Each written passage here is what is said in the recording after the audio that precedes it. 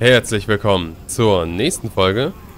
Gut, jetzt fangen wir mal an, ein bisschen die Map zu erkunden natürlich, aber auch die Armee in dieser Karte kennenzulernen, weil der Typi hat sogar 3 fucking Leibwächter, das ist ja mal richtig krank.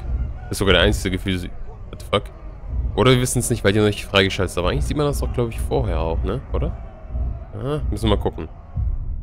So, ich würde sagen, der beste Weg erstmal wäre, apropos, ich habe einen Grau geschafft zu killen. Am Ende, ich habe den weggesnackt bei den Orks. Ja, deswegen sind wir jetzt schon hier bei Stufe 8 und das heißt, warte erstmal ein bisschen. Ja, gehen wir mal hier runter, würde ich sagen.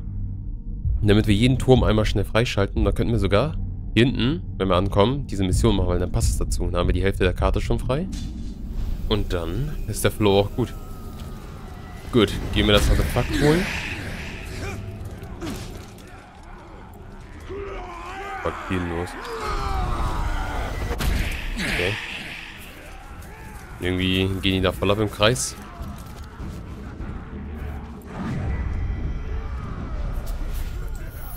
Jawohl.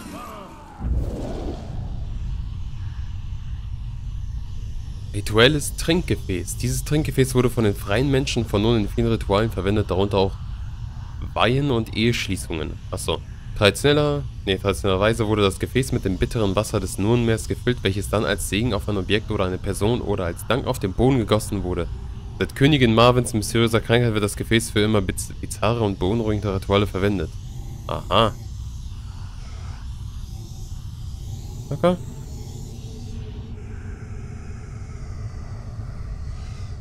Ah, da unten. Bei den weißen Wassern des Flusses Anduin, bei den vielfältigen Farben brennen sie so hell. Möge Nurnen nun auf Marvin blicken, auf meine Gabe der zweiten Sicht. Mögen die Elemente von Erde, Feuer und Luft ein Tor in die unsichtbare Welt bilden. Geister von Valinor, hört mein Gebet und gewährt der Königin der Küste neue Kräfte. Also hat sie sich selber sozusagen so halb verhext. Die wollte eine neue Gabe und dann ist es jetzt so geworden, wie sie ist. Wahrscheinlich das ist der Preis dafür. Oder das ist ein verfluchtes Ritual, keine Ahnung. So je nachdem halt, ne? Diese Stammesbrüder sind verzweifelt. Sie werden alles versuchen, um sich gegen die Uruks zu wehren. Ich fürchte, Litariel wird niemals aufgeben. Ihre Ehre wird für sie alle zum Verhängnis. Nanichir, Gelaya Mordor. Sehr schön. So, und nun gehen wir nach da unten. Da müssen wir nach links, na gut. Zack, Junge. Weg mit euch. Jawohl, Jungs. Gut Job. Kämpft nicht zu viel. Nicht kämpfen, nicht kämpfen. Verpisst euch. Lauft. Oh nein. Jawohl. So. Freiheit. So, da vorne ist kein Spezialist.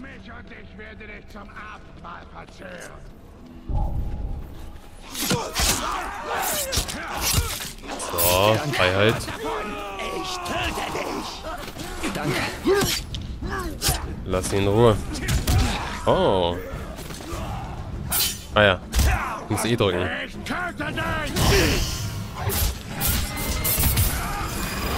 Bam, Alter.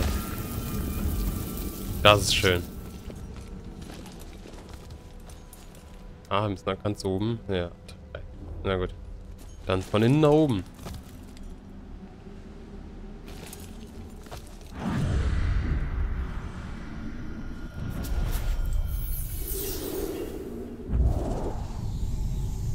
Frollums Ring. Dieser Ring wurde von einem unglücklichen Banditen Frollum von seiner Frau als Symbol ihrer unsterblichen Liebe geschenkt.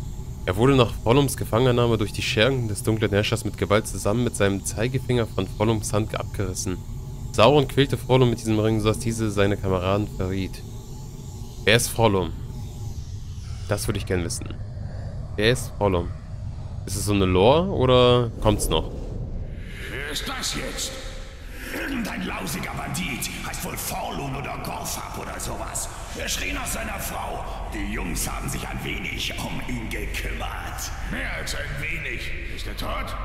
Nee, die Jungs wussten doch, dass du sicher mit ihm reden wolltest und haben ihn verschont. Dieses Stück Dreck weiß vielleicht, wo sich seine Diebeskumpels verstecken. Durchsucht ihn. Nehmt den Ring und gebt ihn dem Herrn. Ihm gefällt solches Zeug. Und wenn er aufwacht... Und wenn er aufwacht, und dann war es schon vorbei? Okay. Gut. Gibt es nichts, was diese Uruks nicht schänden würden? In ihren Augen ist Schönheit nur dazu da, um vernichtet zu werden. So, wo gehen wir jetzt lang? Wir gehen für den Turm. Oh, da ganz hinten. Können wir uns teleporten? Nee. Schade. Warte, was für Pflanzen brauchen wir? Ah, weiß davon, gelb davon. Warte, da hinten.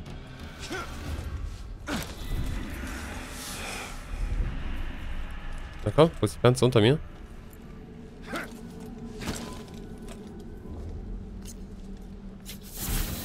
Jawohl. Jetzt nur noch die gelben. Gelben Kreuze. Jawohl. Bam. Ist hier einer? Nee, hier ist keiner. Okay. Da hinten ist eine Faust. Die sollten wir machen. So, lassen wir den Guten mal frei. So, viel Spaß bei der Action. So, da unten ist das Gelbe. Brauchen wir auch. Und hopp.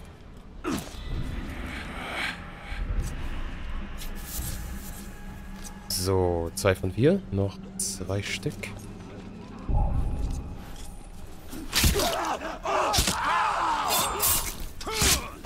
So. Dann retten wir die natürlich auch. Fuck, war das denn? Da ist jemand runtergefallen.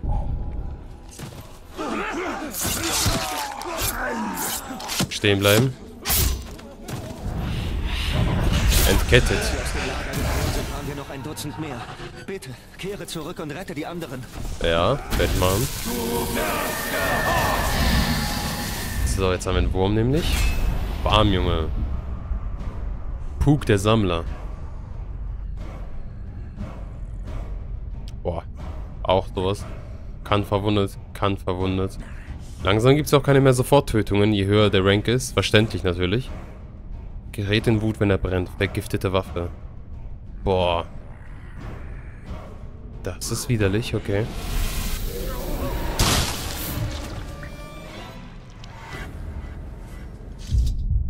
So, das ist nicht mehr weit.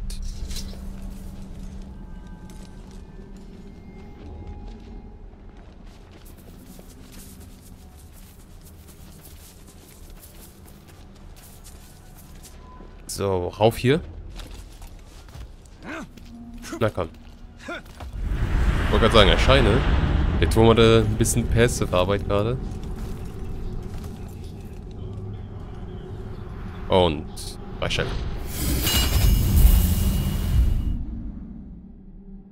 Mein Untergang. Ich muss ihn mit Licht abwenden. Okay, hier ist ordentlich. Merkt man schon.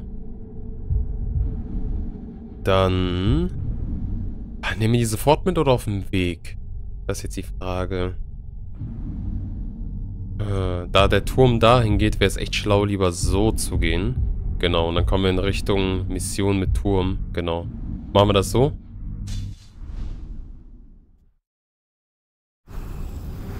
So. Halte mich für verrückt, aber ich Nein! Scheiße. Scheiße.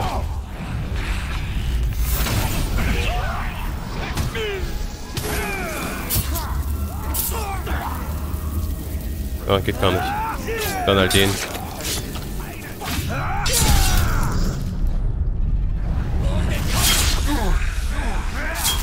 Wunderschön. So, Freiheit, Jungs. Ah, das ist da ganz oben. Oh, okay. Ich weiß, dass die Orks schreckliche Angst vor ihm haben. Ich will nichts mit etwas zu tun haben, was diesen Monstern das Fürchten lehrt. Kondorische Münze. Die Hände in ganz Mittelerde wissen, wenn es aus Gondor stammt, ist es gut. Und sie akzeptieren gern diese Silbermünzen, Kasta genannt, als Währung und treiben mit ihnen Handeln in der zivilisierten, reichen und mit fast allen Völkern Mittelerdes. Diese bestimmte Münze gelangte wahrscheinlich über das Nonnenmeer nach Mordor,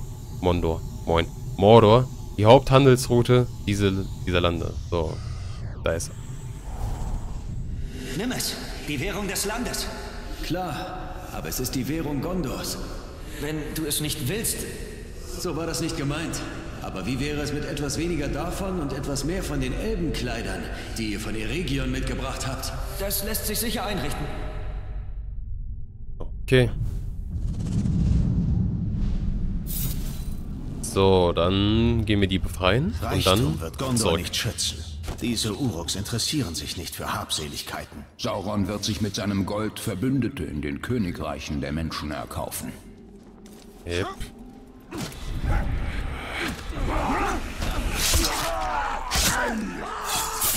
Sehr schön. Böse Blicke. Vielen Dank. Diese Orks töten schon dafür, wenn man sie schief ansieht. Meine Freunde lernen das gerade auf die harte Art. Okay. Dann gehen wir natürlich nach da unten. Da ist auch ein Wurm in der Nähe. Hammer geil. Da können wir schon mal wissen, wo die ganzen Hauptmänner sind. Häuptlinge. Hauptmänner sind ja die kleinen. Nur 2 Typis. Ach shit, so wird er sterben, ey. Piss dich! Oh Mann.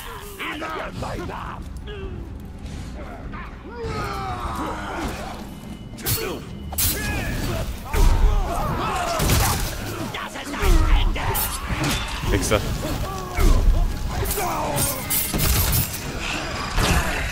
Warm, Alter. Weg mit deinem scheiß Schild. So. Weg mit dir.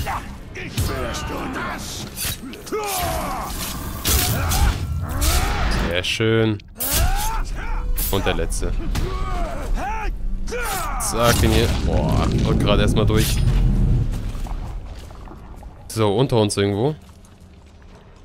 Cargo am Essen. Das ist schlecht, ey. Okay. Ah, da oben auf der Erhöhung. Jetzt habe ich es gesehen. Ganz genau.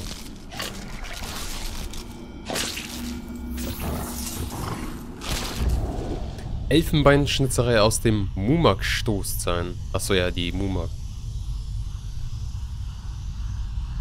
Dieser mit Schnitzereien verzierter Stoßzahn erinnert an den Abschluss einer epischen Jagd. Man kann darauf 2 Zwerge erkennen. Ah, die kennen wir schon. Der erste schwingt eine mächtige Axt gegen einen riesigen Mumak, der zweite vielleicht sogar sein Zwilling flieht in Panik vor dem Biest. Die Kunstfertigkeit deutet auf einen wahren Handwerksmeister und auf den Einfluss von Starkbier hin. Tja, das heißt, der wahrscheinlich gestorben ist, das war der gut jagen konnte, und der geflohen ist am Anfang und nicht der Jäger sein sollte, wie wir schon gehört haben, ist der andere, den wir getroffen haben. Nach dem Ereignis, ja, direkt komplette Kehrtwende. Hier, sie ist fertig. Ein echtes Meisterwerk. Welch herrliche Schnitzerei. Mr. Krabs. Auf die Vorderseite habe ich geschnitzt, wie wir diesen Mumak erlegen. Und auf die Rückseite unsere nächste Beute, den mächtigen Grauk. Ein Biest wie dieses macht einen Jäger zur Legende. Zeig mir die Schnitzerei. Ist sie nicht großartig? Diese Details. Sieh, wie ich zum Schlag gegen das mächtige Biest aushole. Überall Blut. Und warum hast du mich geschnitzt, wie ich voller Panik vor dem Mumak davonrenne? Künstlerische Freiheit, Bruder Torwin. Wenn du der Held sein willst, schlage ich vor, dass du das nächste Mal die Schnitzerei übernimmst. Ach so, und wahrscheinlich deswegen hat er dann den Schlag in den Kopf bekommen, weil er wollte als erster da sein. Okay. Da kommen die Puzzleteile. Dieser Torwin scheint seine Grenzen nicht zu kennen. Er gehört nicht zu denen, die auf ihr Schicksal warten. Er läuft ihm entgegen. Oh ja. So, wo ist das? Da unten. Schnell sein. Und weg. Ah, shit. Gut. Und jetzt gehen wir zu dem Bogen. Schnell rauf, bevor er kommt. Jawohl. Und durch. Wir bräuchten mal noch mehr von diesen Pflanzen. Ich würde gerne die Stufe 7 abschließen. Ne, hier ist nur grün, ey. Holy shit. Zack. Und runter. Boah, Beine hätte ich gesagt, perfekt. Oh, da geht's runter. Ja, da gehen wir gleich hin. Die geheime Flamme. In geheimen Außenposten werden nicht bloß die Brandwaffen des Feindes gelagert, sondern es wimmelt zudem auch vor gefährlichen Kreaturen. Er verstand es, beide Bedrohungen auszulöschen, indem er die gegen die anderen wandte. Nice.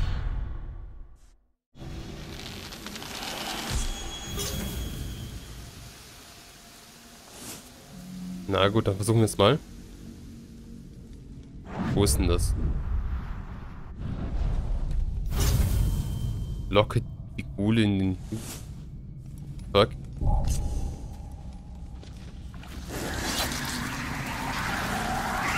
So, laufen, laufen. Oh shit, sind das viele. Erstmal nicht den hier mit. Sehr schön, die Seite ist fertig. Lauf, lauf, lauf. Lass sie nicht mehr als 5 Feste explodieren. Hä? Ach so, jetzt verstehe ich die Aufgabe. Mein Gott, erstmal komplett durchlesen, wenn man Zeit dafür hat. Ich laufe jetzt extra im Kreis, damit die sich sammeln. Verbrannt hier.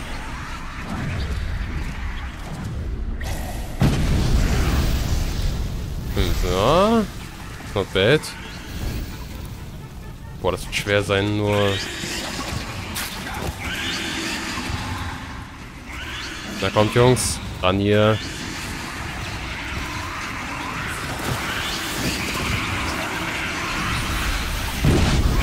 Jawohl. Mehr als die Hälfte schon mal. Und wir haben nur 2 Fässer benutzt bis jetzt. Komm ran hier. Ran. Eine spezielle Herausforderung, merkt man schon.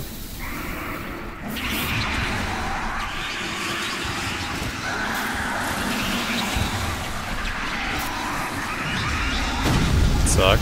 Wunderschöner Schuss. Jungs, dann ran.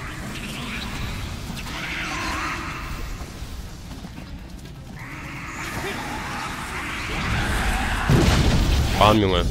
Wunderschön. Gut, dann nehmen wir die Pfeile wieder. Und dann können wir wieder rausgehen. Oh, nein, nein, nein, nein, nein, nein, nein. Scheiß Matrone. Zack, ein bisschen Gesundheit und Fokus.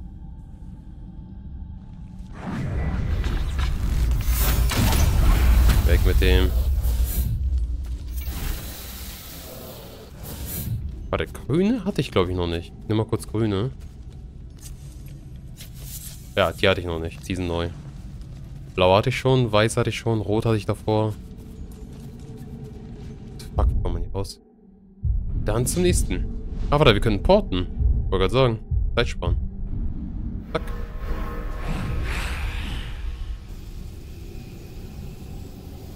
Oh, wieder eine Faust. Ja gut, dann müssen wir natürlich hin. Weil die sind immer einmalig. Die will ich aber freischalten.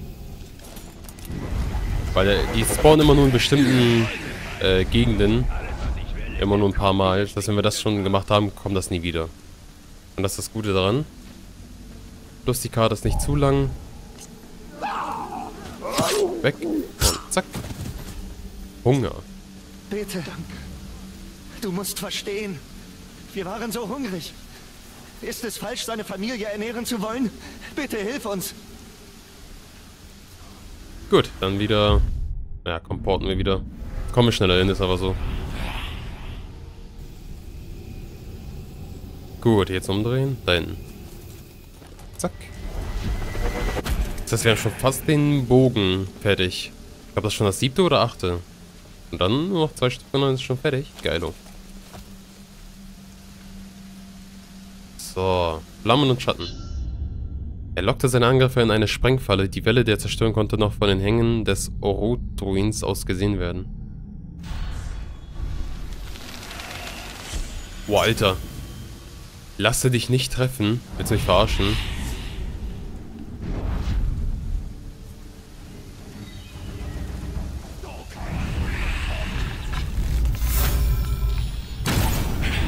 Oh, das war zu früh.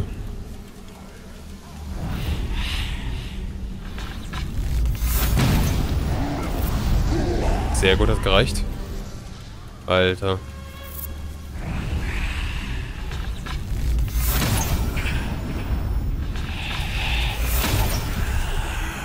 Scheiße.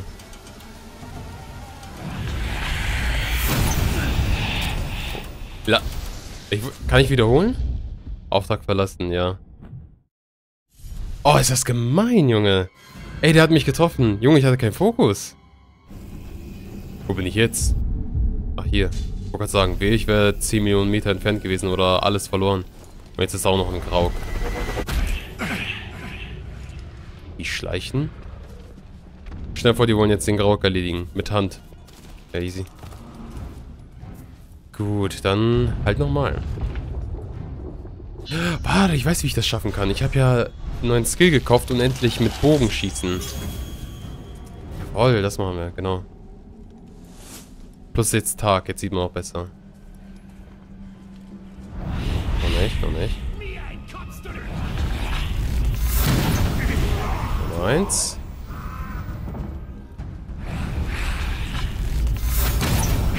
Nummer 2.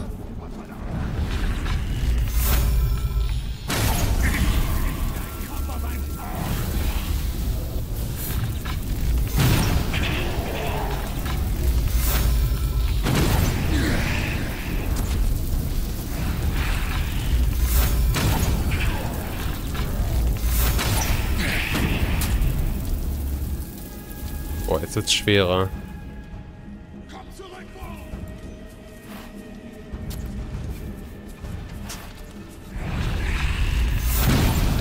Jawohl, wunderschön. Zwar muss ich dafür mein ganzen Ding opfern, aber das ist scheißegal. Jetzt kostest du meinen.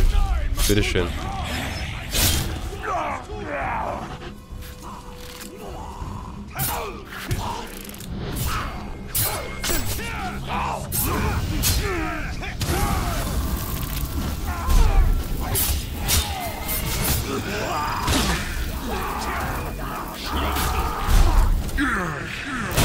Bam, Junge.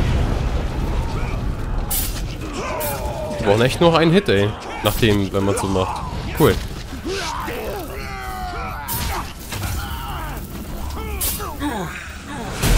Bam, Junge. Zack. Okay, die brauchen mehr. Die haben weniger, mehr Life Pool als die anderen.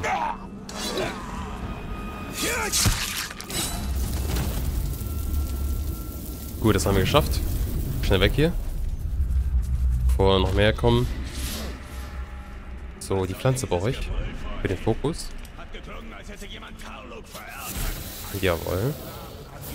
Ah ne, Pfeile wollte ich sagen. Shit. Dafür brauche ich Brandmarken und Schleichen. Ja, das habe ich nicht. Das geht noch nicht. Das mache ich sowieso auf Cam. Die will ich nur freischalten. Dann gehen wir zu dem Turm und dann gehen wir zu der Mission. Das Feuer gestoßen und sein Grog ging in Flammen auf. Doch Tarlok ist ihm wie eine lebende Fackel hinterhergejagt. Oh, Cargo. Nice.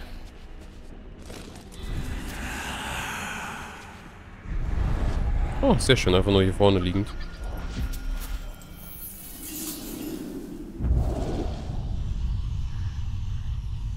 Zerfetztes Banner. Ungol haben sich auf dieses purpurrote Banner, das für den dunklen Herrscher Sauron steht, gestürzt und ist teilweise verzerrt.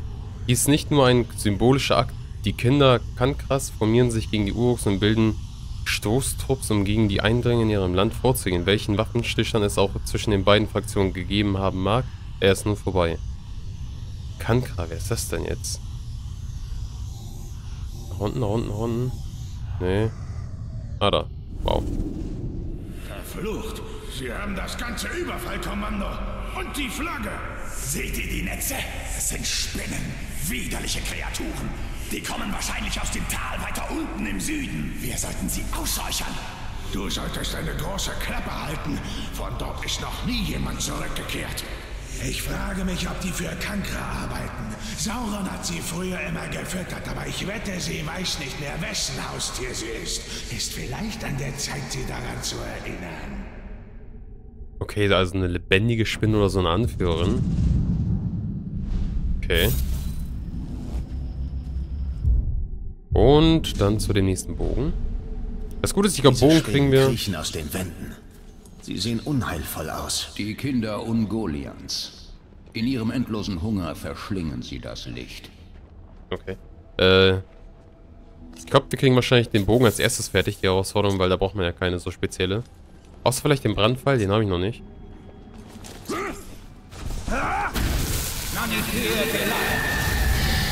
So, den nächsten Hauptmann. Tarz das Messer. Okay. Steht da? Schließe weitere Hauptaufträge ab zum Freischalten. Lol. Den darf ich noch nicht mal.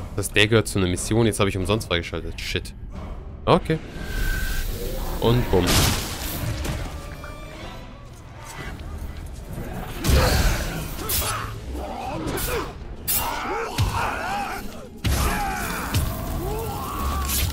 Zack, Junge, in den Bauch rein, ey. Boah, Junge. Ey, die Finishing Moves sind richtig nice. Also wenn man Spaß am Kämpfen hat, obwohl es manchmal sogar repetitive ist, dann weiß das ist gut. Nicht so wie andere Spiele, wo du denkst, ey, nach zweimal schon so, ich habe keinen Bock mehr. Es gibt kein Entkommen. Mit wachsamem Blick beobachtet er, wie die Kreaturen seine Feinde jagten. Er sorgt dafür, dass die Sicherheit ihrer Festung niemals erreichten. Achso, die Sicherheit, okay.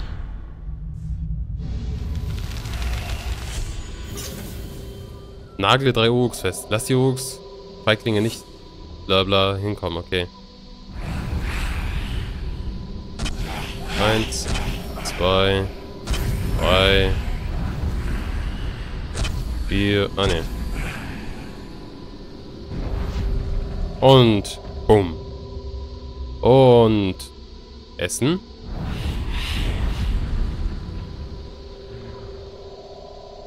Tja, und der letzte wird jetzt gefressen. Oder zerstampft. Okay, das war die leichteste Herausforderung von allen. Holy shit. Gut, dann haben wir das. Auf zum Turm. Gut, dass es so knackig kurz war. Mein Bauch verlangt nach Sklavenfleisch. Hier ist niemand. Weiter. So. Auf zum Turm. Oh, Fähigkeit freigeschaltet. Nice. What the fuck, wie hier rumschreien. So ist leiser. Und bam. Mordor nimmt die Form der Elder an. So, jetzt haben wir auch ordentlich hier freigeschaltet, aber das lasse ich jetzt mal. Das würde sonst zu lang dauern. Wir rushen schnell zu dem... Lol. Wir gehen zu dem Turm und machen dann noch, glaube ich, Mission. Wobei, ich glaube, die Mission passt gar nicht mehr rein in den Part.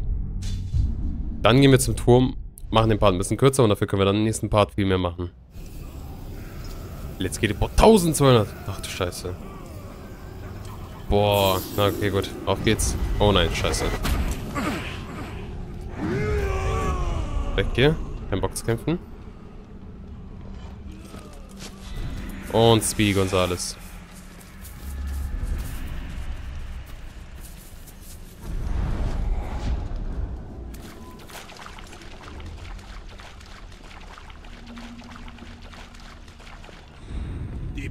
Oh, hier ist eine Pflanze. Nice, sogar 2. Oh, perfekt.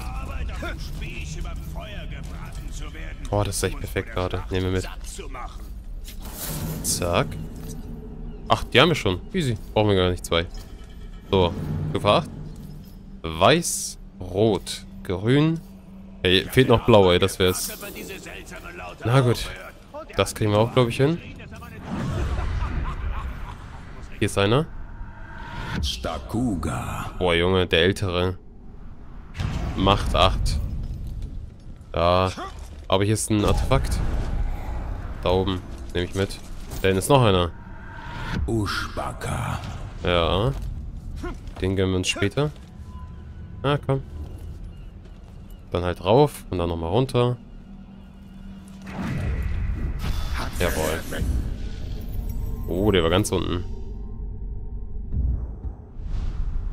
Den grauen Schleim aus den Ist das bei der Festung? Anscheinend. Nein. Leise. So, schnell, schnell, schnell. Kann ich irgendwie hochporten mit einem Kill? Nee, ne? Die fighten hier, das will ich noch nicht machen. Erstmal freischalten.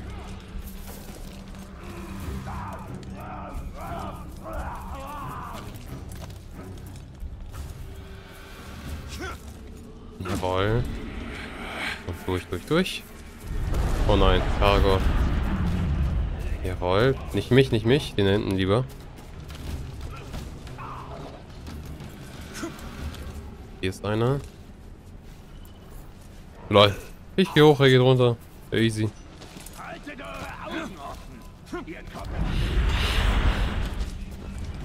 Zack, zack, zack. Perfekt. Jawohl, hol richtig aus, ey. Der hatte richtig Bock gerade.